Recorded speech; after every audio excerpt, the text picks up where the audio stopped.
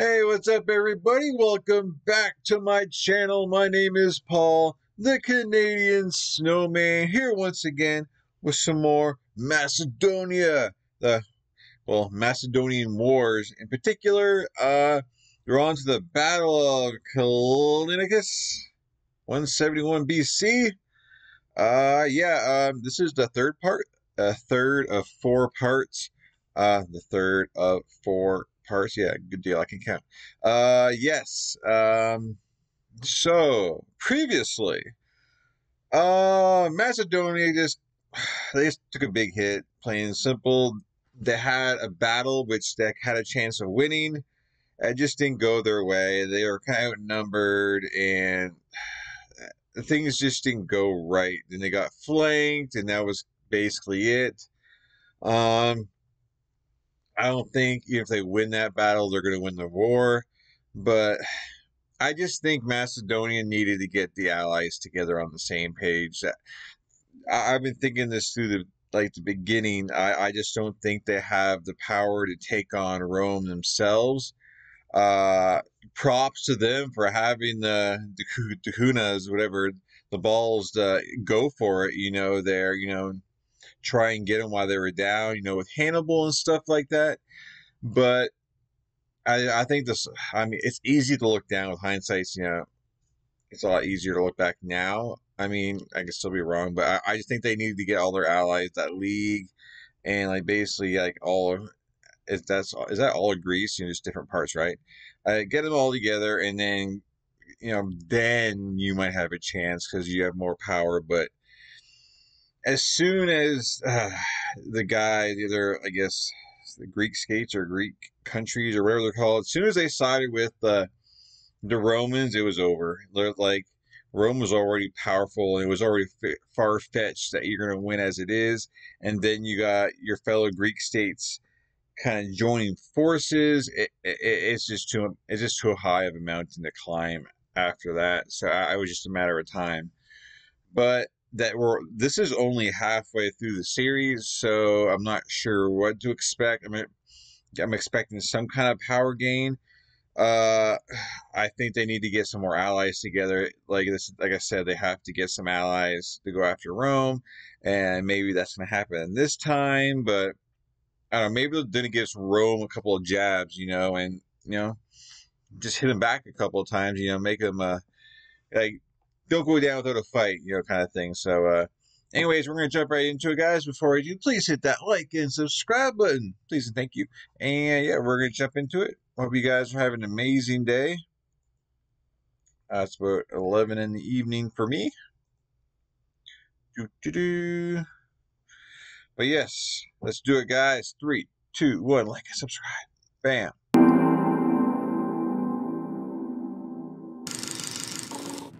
When the patricians in Rome learned that their legions had won a great victory over Philip V at Cynocephali, they must have considered the Eastern problem over with, but they were very wrong. Macedonian military power had been massively curbed, but another great world-conquering threat still loomed in the East. The Seleucid monarch Antiochus III had ambitions of world conquest, and his actions in the late 190s would set in motion events that would eventually result in the Third Macedonian War and the Battle of Callinicus. I'm sure you've heard us talk about Magellan TV before, one of our long-time sponsors of this channel. Magellan is an incredible Magellan from anywhere on any device. After the peace conference at Tempe had been finalized, Titus Quinctius Flamininus decided to prove decisively that it was Rome who would be the true savior of Greece. During the Isthmian Games of spring 196, Flamininus declared that Rome would leave the Greeks free, untaxed, and autonomous after over a century of Macedonian rule. He was mobbed at the festivities and showered with honors from the grateful city-states. The Roman Senate decreed 5 days of thanksgiving for the victory at Cynocephali. Also at the games, Flamininus was met by a party of envoys who had come at the behest of the Seleucid king Antiochus III. They came in order to congratulate the consul on his victory and to assure the Romans of their liege's peaceful intentions. They were met with cold sternness and demands. Antiochus was to keep away from the Greek cities, withdraw his garrisons from those he had already seized, and was ordered not to attempt a crossing into Greece. In addition to the Seleucid monarch's European incursions and his expansionism, Antiochus had also brought the fury of the Romans onto himself by accepting their mortal enemy, Hannibal, into his court. The war which broke out between the two expanding states climaxed at the Battle of Magnesia in 190, where Antiochus was badly defeated and Seleucid power was permanently broken. In this battle's aftermath, Rome increasingly began to rule its Greek friends with an iron fist.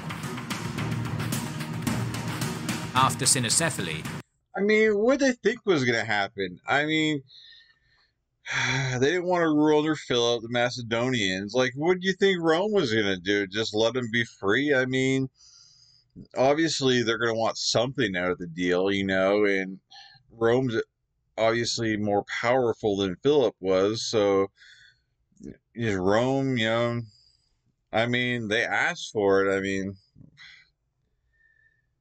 I don't know. I don't know.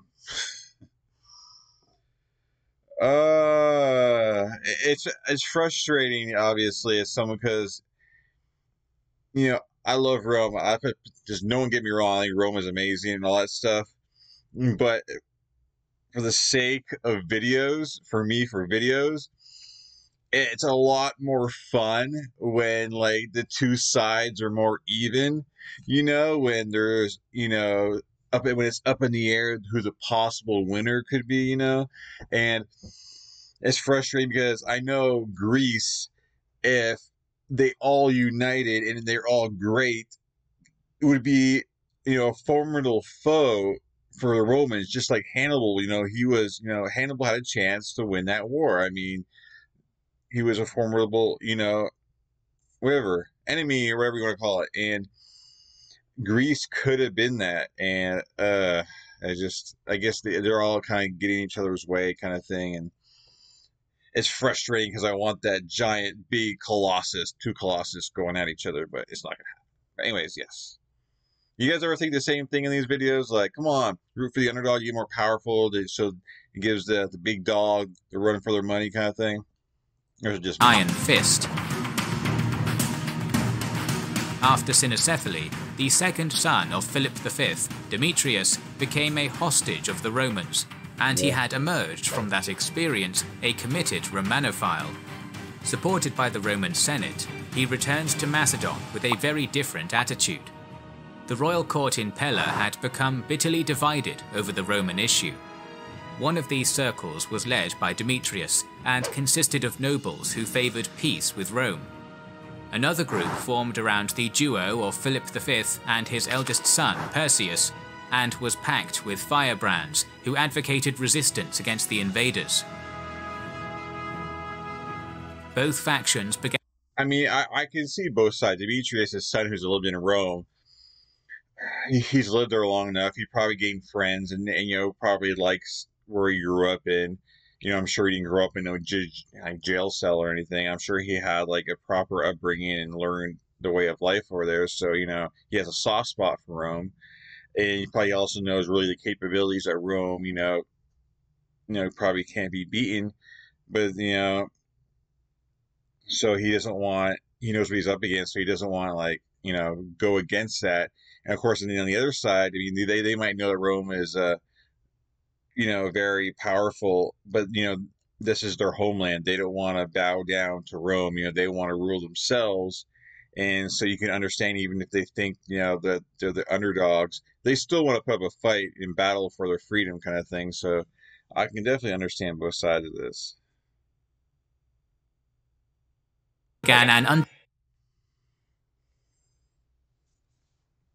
Invaders. Both factions began an underhanded war of propaganda. Perseus's mother was routinely slandered as being a low-birth concubine, implying that Perseus was less legitimate than Demetrius. The latter made a mistake at this point, confiding to a courtier named Didas that he planned to flee to Rome. This man promptly told Philip, who also discovered a letter speaking of Demetrius's lust for the throne.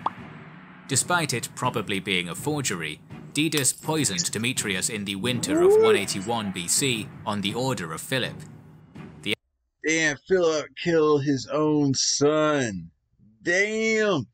I mean, he was probably like, you're no son of mine, man. A son of mine is against Rome. You know, that's all. I've been fighting my whole life against Rome, and you want to come back after being taken hostage by this country, and you want to fight for them.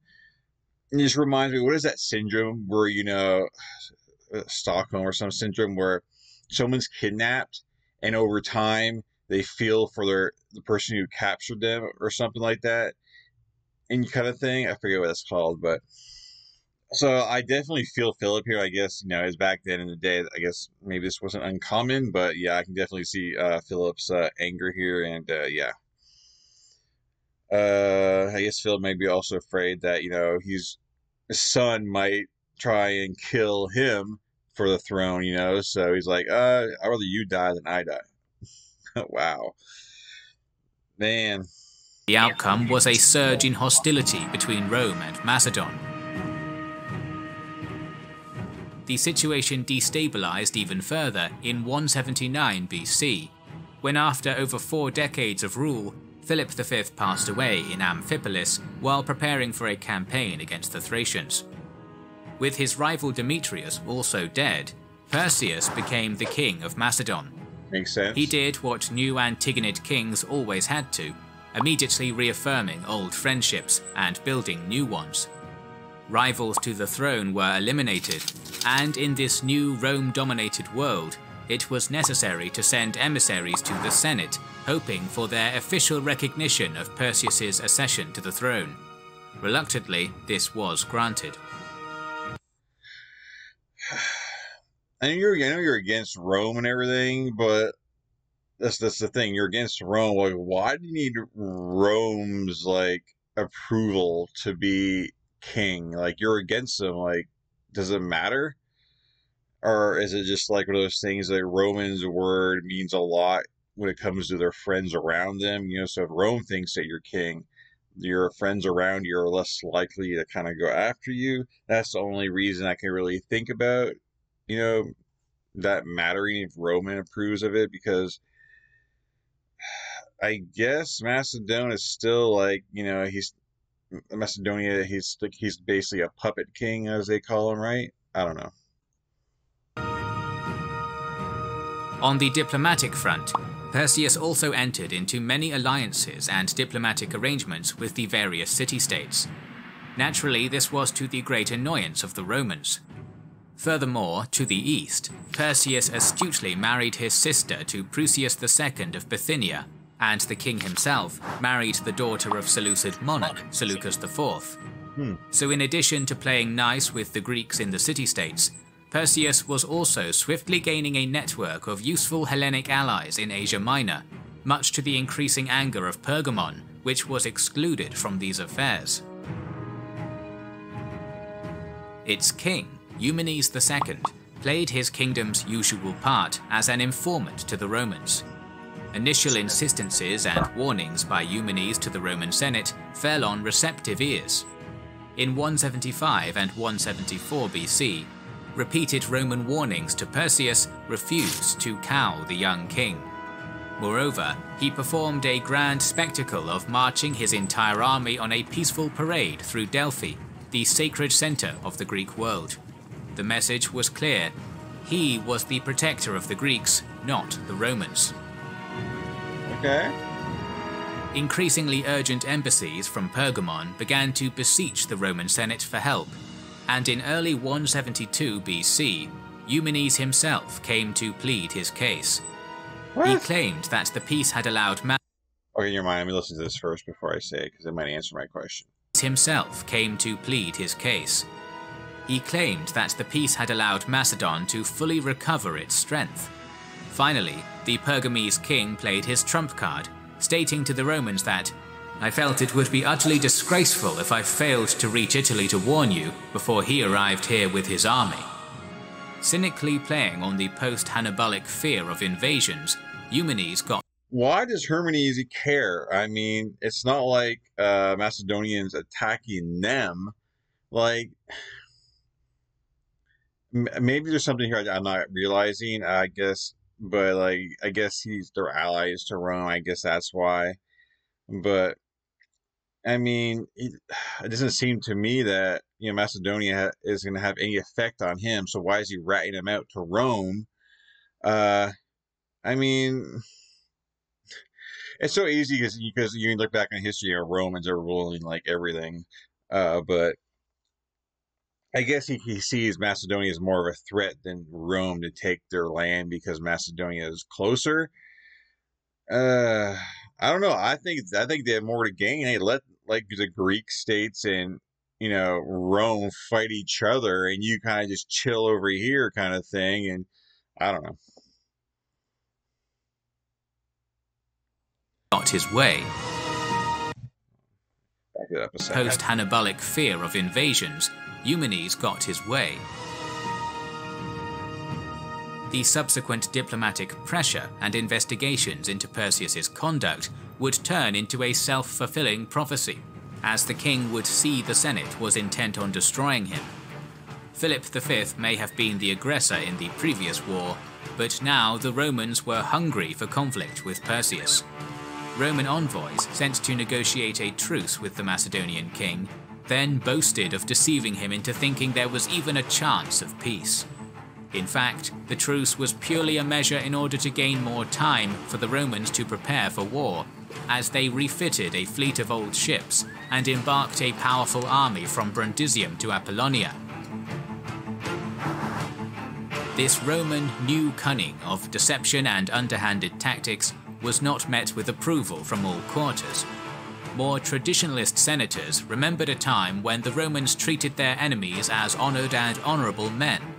It turned out that such methods were no way to run an empire.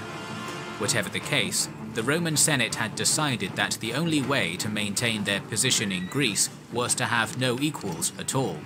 The Antigonid monarchy had to disappear, and the Third Macedonian War began. Yep. Roman consul Publius Licinius Crassus crossed the Adriatic in the late summer of 171 BC in order to take control of the legions there. At the same time, Eumenes of Pergamon arrived at Chalcis with his fleet, disembarking with 6,000 infantry and 1,000 cavalry of his own. The Romans had unquestioned mastery of the Aegean Sea, so they dismissed the allied vessels, only retaining Eumenes' assistance. Meanwhile, Perseus advanced south into Thessaly, ravaging lands on the way, and encamped just to the south of Mount Ossa, having taken command of the army his father had begun to rebuild. At the same time, Licinius secured the Greek west coast and advanced into Thessaly via Apamania. When the consul arrived at the Greek city of Larissa, he encamped just outside the town by a hill called Callinicus, where he was reinforced by Eumenes' Pergamene forces. As the Macedonians had grown bolder due to their unopposed ravaging of the Thessalian countryside, Perseus decided to march toward the Roman camp, erecting their own around 5 miles away. After resting his army for the night, Perseus drew up his line into formation and marched his cavalry as well as the light infantry forwards. The phalangists stayed in reserve. Odrysian king Cotys IV commanded the Thracian cavalry and interspersed light infantry on the left flank, while Macedonian horsemen and Cretan skirmishers on the right were led by Medon of Beroea. Both wings were flanked by the king's cavalry and auxiliary infantry from various foreign nations, while the centre was made up of Perseus's elite agema, the sacred cavalry, and 400 slingers in front. Opposite the Macedonians, Licinius's field army formed up its heavy infantry safely behind their camp's ramparts, sending their own cavalry and skirmishers out to meet the enemy. The Roman right wing, commanded by Caius Licinius Crassus, consisted of the Italian equites, with velites scattered between them, while on the left, Valerius Lavinus commanded the Greek allied cavalry and infantry. In the centre, Quintus Mucius led a force of Gauls, Thessalians, and other volunteer cavalry. Missile fire from javelins and slingstones opened the battle, causing light casualties on both sides before Cotys' Thracian horsemen charged. They fought like wild beasts, according to Livy, and smashed through the Roman right-wing cavalry. Damn. At the same time, Perseus and his elite Agama troops broke the Roman center. Believing he could turn the battle into a decisive engagement, Perseus was about to order his phalanx into battle, but was persuaded not to take such a risk by Euander the Cretan. Thanking Euander for his wise counsel and taking the victory where he could, Perseus withdrew back to his camp. 200 Roman cavalry and 2,000 infantry had died, and only 60 of Perseus's men had died. Further skirmishes followed this battle, but the campaigning season... I was in disbelief how fast that battle was. Like, that's the name of this episode. Oh, wow, the video's almost over. Wow. But yeah, like, I was expecting some kind of random Romans to just appear off the hillside or something, but no, like Macedonia just straight up just destroyed them, and that was kind of it. The battle at least seemed to last like 10 seconds. So damn, you go Macedonia, man. Give them a punch, man. Good job. You know, it's like you ain't going down without a fight, man. You're pushing forward. That's awesome, dude. I'm happy about that. Definitely happy about that. Good job. Let's see how this plays out here. Further skirmishes followed this battle, but the campaigning season of 171 BC was essentially over. The Romans proceeded to raze the anti-Roman cities in Boeotia. Haliartus was completely annihilated after a short siege. 2,500 men were sold into slavery, and the town remained desolate for decades afterwards. This type of increasingly notorious Roman savagery in Greece, along with Perseus's victory at Callinicus, made the Macedonian king appear to be the champion of the Greeks. Most who believed this were still too frightened of Rome to take action, but the Molossians of Epirus did defect. One setback after another appeared to be striking the Romans in this conflict, and this was only compounded when Perseus launched a successful raid on the Roman fleet at Aureus, destroying ships and spoiling grain supplies. However, Perseus knew that he needed a decisive victory in battle. The Macedonian Wars will continue, and very soon we will cover the Battle of Pydna, so make sure you are subscribed to our channel and have... Man, maybe I'll get surprised here, and there's more episodes to come. Maybe I hope I get surprised by it. I'm being dumb here. I'm looking at the date of these uploads. Okay, this was January of last year, so I'm pretty sure the series is 4. Because I'm thinking, man, like he's on a roll right now. You know, Macedonia, and you know, it's one of those things where I kind of wish, you know, I didn't know how many episodes were in this series, because, like, if I didn't know, I just figured maybe it was 12 episodes. Okay, cool. Like, Macedonia could easily win this next battle, and then we have a big battle on our hands, a big awesome war on our hands, and things would be great. But I know there's only one more episode left, and obviously, if Macedonia were to win the next battle, it wouldn't end the series. I mean, it would continue going on, because Rome obviously is not following right now. So it just you know, pretty much I know that was basically the last victory for Macedonia, and I guess because last episode pretty much is going to close it off. You know, that's kind of just how you read these situations. You know, with how many episodes left, which sucks because I'm supposed to be, you know, paying attention to, you know, how the war goes, but then, you know, in the back of your head how many episodes are left, so you know kind of how it's probably going to end. But anyways, I'm definitely very happy that Macedonia won that battle. I thought that went by too quick for me, but definitely pleasantly surprised, and good stuff, Macedonia. Hopefully that victory for them brings allies to their side. I mean, they had some defect, not many, but some defect, I guess, to his side that they said. But like they said, he needs like a major victory pretty much for the rest of the people in his area to kind of come to his side, because they're still afraid of Rome, because they know that's just one battle. Rome, is still this Goliath waiting. Yeah, there's the allies. They're not weird. They're not going to jump on the bandwagon quite yet. With Macedonia. So the rest of the Greeks are still like waiting to see. And I think a lot of them are just starting to realize that Rome is not going to let them you know be free. That they're basically going to be under Rome's power. And I think right now a lot of them are probably just regretting it, not being on like Philip's side earlier, because they kind of see how Rome is and how they want to be the number one power, and they don't want anyone else to rise to their level. And so I think they're just realizing that it's just too little, too late. Rome has gotten the power, more power, so it's gonna be hard to knock them down.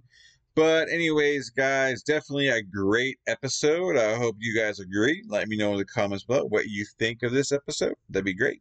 And I'll definitely catch you guys tomorrow for the finale of the Macedonian Wars. Definitely a great series. It's kind of cool to see kind of Hannibal kind of like flip around over there.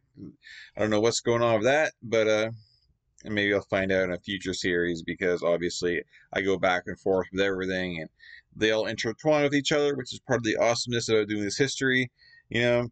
So it's gonna be sad when I do every single one and have everything's all connected. That'll be a sad day, but that's a long time away.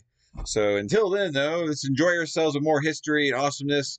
Like, subscribe, guys. I'll catch you guys in future videos. You guys have a great night, great evening, and I'll catch you guys. Like I said, yeah, peace.